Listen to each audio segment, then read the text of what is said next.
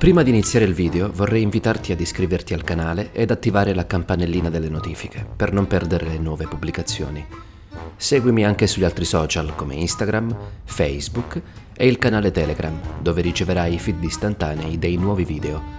Inoltre, se vuoi raccontarmi una tua esperienza macabra o inquietante capitata nei vari social o in altri ambiti, puoi farlo scrivendomi la tua storia all'indirizzo email che troverai in descrizione, così ne verrà fatto un video.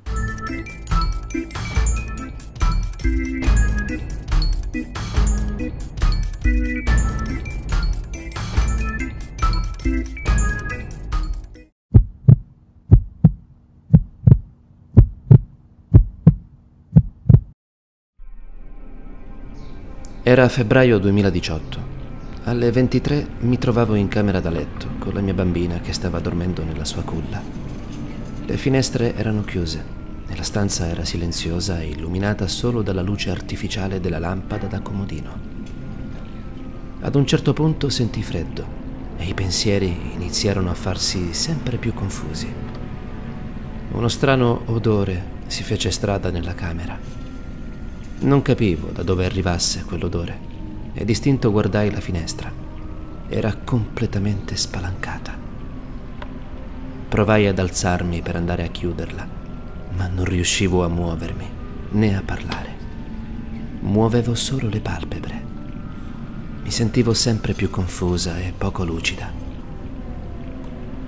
Improvvisamente apparve davanti a me una figura grigia, alta come un bambino di 3 o 4 anni, dagli occhi scuri, neri, profondi. Era vicina alla culla di mia figlia. Volevo muovermi, urlare, ma non riuscivo.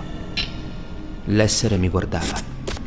Nella mia mente solo il pensiero che era inutile opporsi e la speranza che sarebbe finito tutto presto.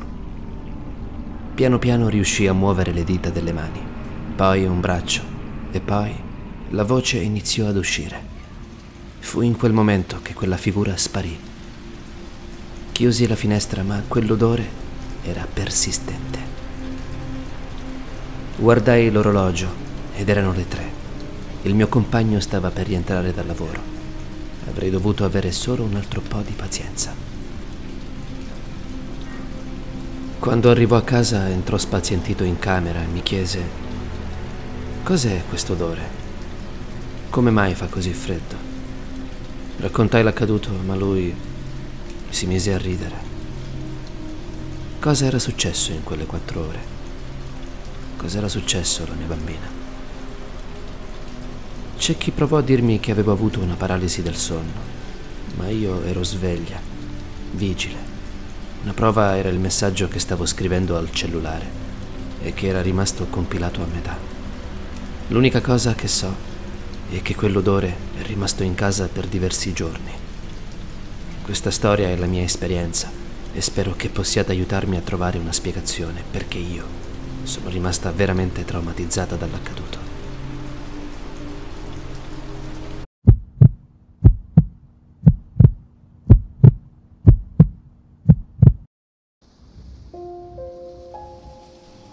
Tutto ebbe inizio nell'autunno del 2009.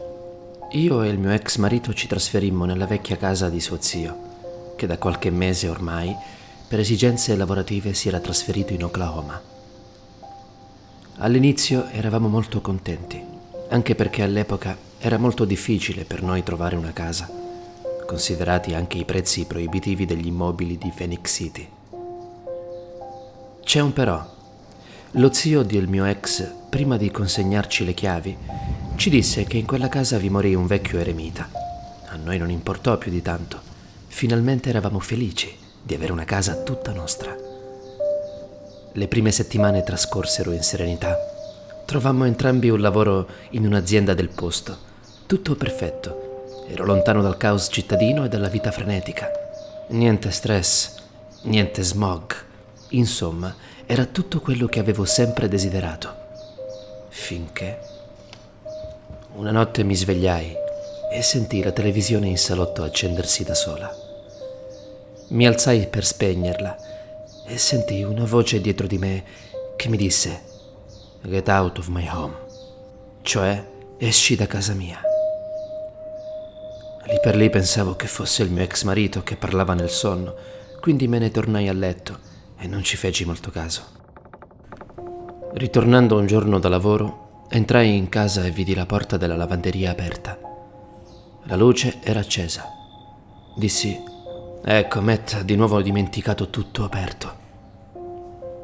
Mentre stavo per chiudere la stanza della lavanderia, sentii qualcuno bussare alla porta, incessantemente. Andai ad aprire, ma fuori non c'era nessuno. Quando anche Matt rincasò, gli raccontai tutto. Lui mi tranquillizzò e mi disse che non c'era nulla di cui preoccuparsi e che probabilmente si trattava di uno dei vicini. Annui, anche se la situazione mi sembrava davvero strana. Ricordo quella notte andai a dormire. Mi svegliai verso le 4. Mi alzai per prendere un bicchiere d'acqua. Quando uscì dalla cucina, avvertii un brivido lungo tutta la schiena. In salotto c'era una persona, un uomo molto anziano, con una folta barba bianca, vestito con abiti da campagna. Mi guardò, i suoi occhi sembravano spenti. Corsi in camera da letto, svegliai Matt, implorandolo di andare via. Passammo la notte al Motel 60 di Smith Station, in Alabama, e non riuscii a chiudere occhio. Inutile dire che dopo questa vicenda, nel giro di pochi giorni, abbandonammo la casa. Qualche settimana più tardi, il mio ex venne a sapere che quella casa fu costruita abusivamente su un suolo che prima ospitava un vecchio cimitero.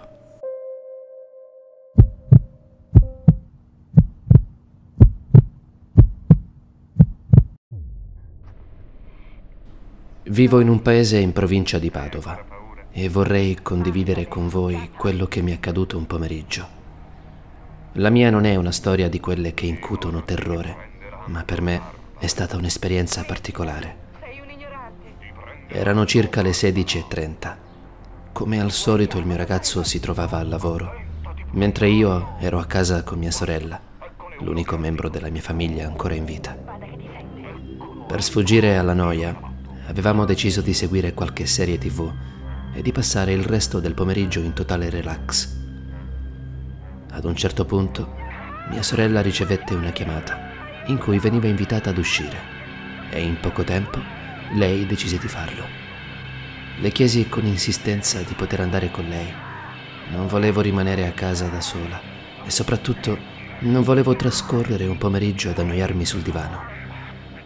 Purtroppo venivano a prenderla in moto e fui costretta a rimanere a casa. Appena mia sorella uscì, spensi il televisore e decisi di stirare i panni così da portarmi avanti con le faccende domestiche. Andai in camera di mia madre, luogo spoglio e vuoto, da quando era venuta a mancare 1 anno e mezzo prima, e attaccai una ciabatta alla presa elettrica per far scaldare il ferro da stiro. Appena il ferro da stiro raggiunse la giusta temperatura, iniziai a stirare e dopo circa mezz'ora accadde qualcosa di strano. La spia della ciabatta iniziò a lampeggiare e il tasto on improvvisamente si spostò su off. Inizialmente pensai di aver attaccato troppe prese alla ciabatta sovraccaricandola e ripresi la mia attività, ma l'evento si ripresentò altre 7-8 volte. A quel punto pensai di non essere realmente sola, ma che quelli fossero segnali mandati da mia madre e da mio padre, anche lui venuto a mancare 20 anni fa. Probabilmente le loro energie, messe assieme, avevano sviluppato quel fenomeno per farmi sentire la loro presenza. Quando rincasò il mio fidanzato, gli raccontai dell'accaduto.